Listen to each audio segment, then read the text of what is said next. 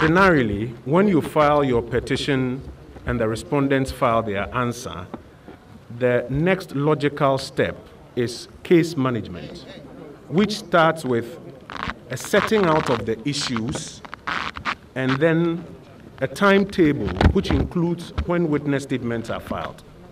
On the first day when we came, our colleagues from the other side started off with an interlocutory application asking for leave to go and amend. And therefore, they started delaying the 42-day clock. That was granted. We had the opportunity to come back earlier this week, and the afternoon before we appeared in court, they filed another interlocutory application, which, as you all saw, took us, what was it, almost 2 hours or so, and the court dismissed and said, let's go back to case management, which is what we should be doing now.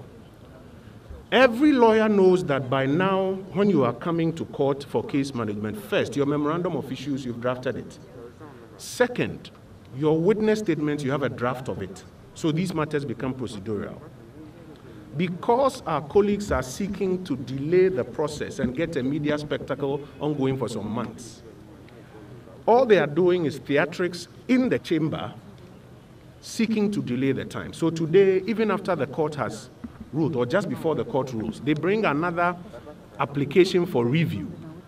Every lawyer knows that the law is that an application for review or an appeal does not operate as a stay of proceedings.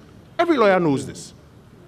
So you cannot claim or pretend before the cameras that by mere virtue of the fact that you have filed an application for review, there ought to be a stay of proceedings. Because it has actually been, I think, slated for hearing tomorrow. The return date, I think, is tomorrow on it. It will be heard. Counsel for the petitioners.